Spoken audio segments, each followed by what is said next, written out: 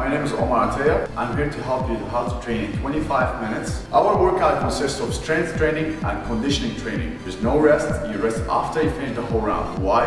Because I want to push your metabolism to burn a lot of calories after you leave the gym. Okay, push-ups is one of the most popular exercises.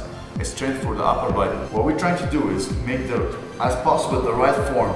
Keep your hands on the shoulders, keep your core tight, inhale down, exhale up. I keep my core tight all the time.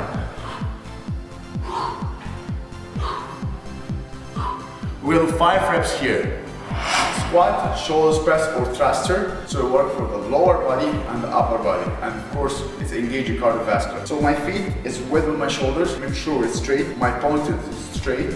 I'm gonna start to grab the kettlebell. When you grab anything, make sure your lower back straight. Take it up, okay? Like pretend like you're sitting on the chair. Down, keep your lower back straight, up again. Shoulders press. Make sure my knees is straight with my toes. 2, 3, 4, last one, 5. We'll go back again to upper body, so we'll go upper body, lower body, then upper body again.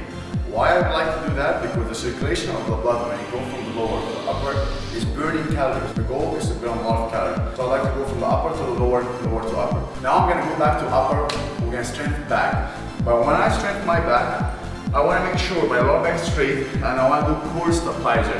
I want to use 2. Why? Because when I do 1, so now my core, my lower back is stabilizer, a secondary muscle. So I go 1.